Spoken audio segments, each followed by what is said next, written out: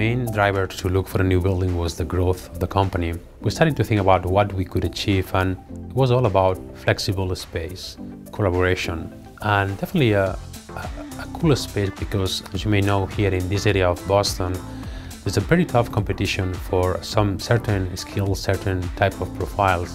So we wanted to make our office being on the top of those companies trying to recruit the best talent.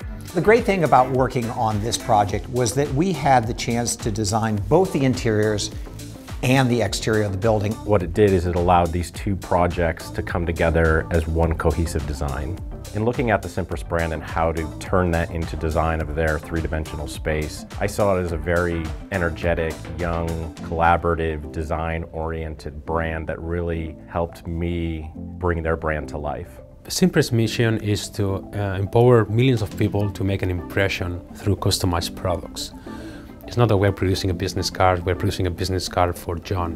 The branding was very important on this project, and there was a very dynamic, collaborative process. We wanted to deliver a space where the branding was thoroughly incorporated into the design, and it was very cohesive and fun, and it told the story of Cimpress. We came from Barcelona with a nice concept for an office, and the guys that were the stakeholders that were in the design team were telling us, oh, that's great, but this is European and this is not New England style. So we had to address that, and MPA did a great job. They added that New England style component.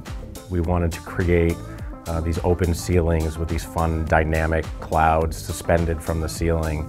We wanted to give it this kind of modern industrial type feel with using the slate colored floors, but also bringing in the warmth in the hickory wood panels. A big focus was coming back to the building into the amenities. So if we look at the gym, if we look at the fitness center, if we look at the cafeteria, we oversized a little bit them in the sense that we thought that it was really important. The overall reaction is really good, really cool. I'm really looking forward to keep that coolness over time when people, get used to the new space, and it's a long way to go, but I'm really confident that the building is going to cope with all the expectations for the next 10 years.